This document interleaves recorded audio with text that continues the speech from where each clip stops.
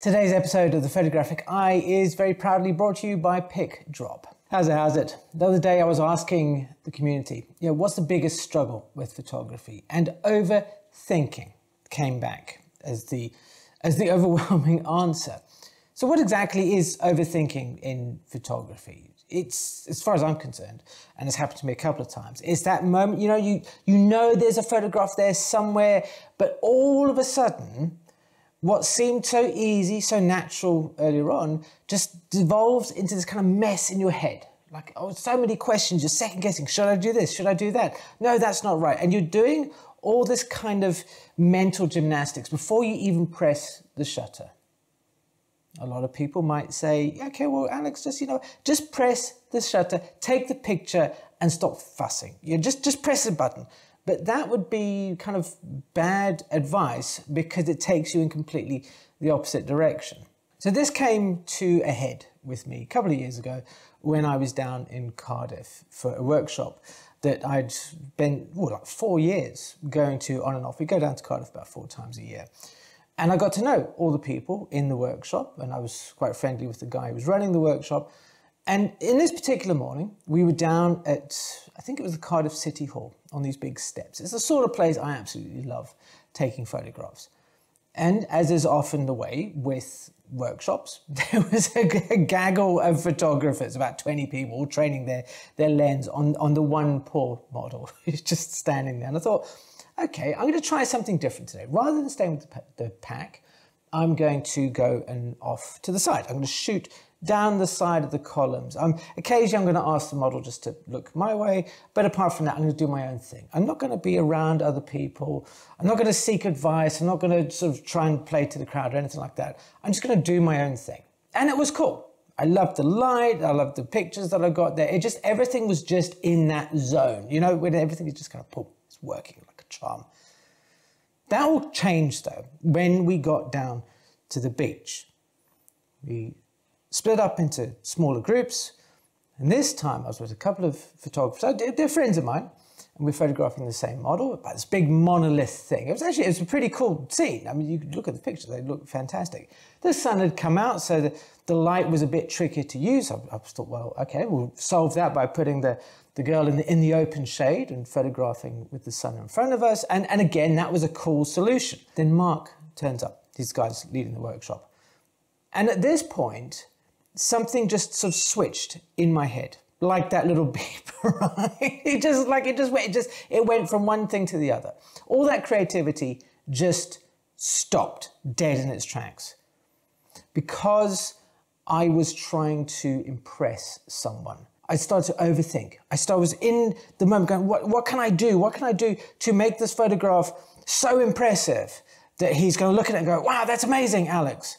So consequently, everything in my head about how to take a picture that had been so easy up until this point just slipped away and was replaced with all this stuff. What does Mark like? Oh, hang on. All these ideas about composition and things that I'd learned over decades were bubbling to the surface and getting in the way of me actually taking the photograph. I don't know, maybe you can see this playing out in your mind's eye.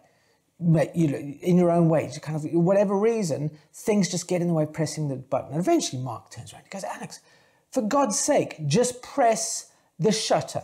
I just want to take a quick moment to let you know about the TPE community newsletter that goes out every Saturday. Just, talking about photography, sharing some thoughts, asking some questions that help you go a little bit deeper into why you take photographs. Where does the pleasure come from in you taking images, and hopefully inspire you to get your cameras and go out there and shoot. If you'd like to get your own copy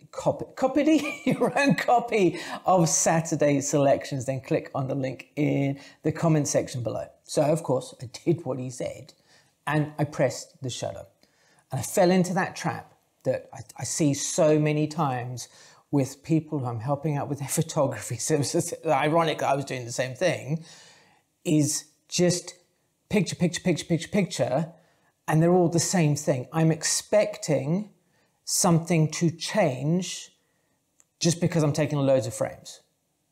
Do you recognize that feeling? Yeah, we've all seen, I've taken 100 pictures on the off chance that one of them is going to have a little thing, a little spark. What I should have done instead was take that advice, yes, just shoot, but apply it in a different way.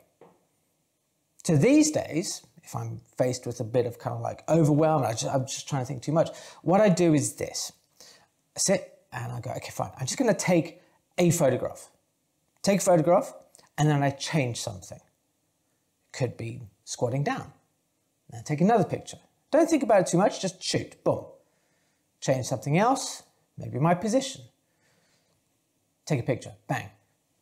Turn around, look behind me, photograph something over there, bang. Do that 5 times. And each time, I'm not looking at the picture, I'm not thinking about what it is, I'm just going, cool, you've taken a picture, Alex, well done. Go and take a break for like 5 minutes, come back and do the same process again. Picture, change, picture, change, picture, change.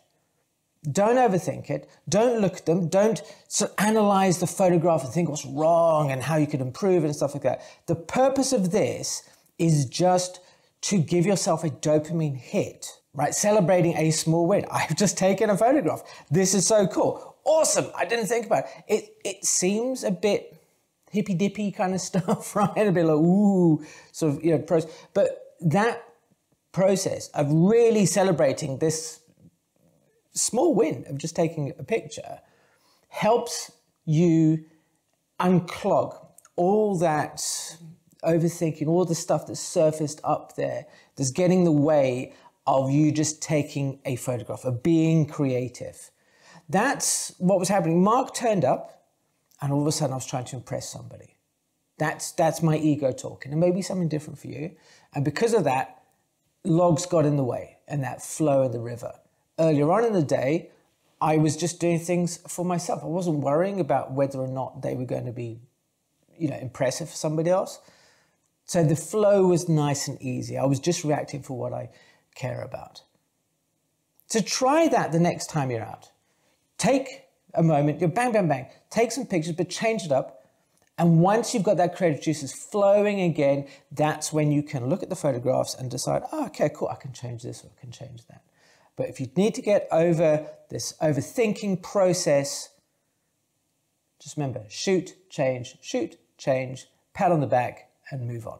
In this video, I mentioned about photographing just for myself, about doing things that kind of made it feel natural and relaxing. If you want to find out how to tap into your own why you actually take photographs and channel some of that enjoyment, then click on this link over here. I'm sure you enjoyed the video and I look forward to seeing you again soon. Thanks for being here.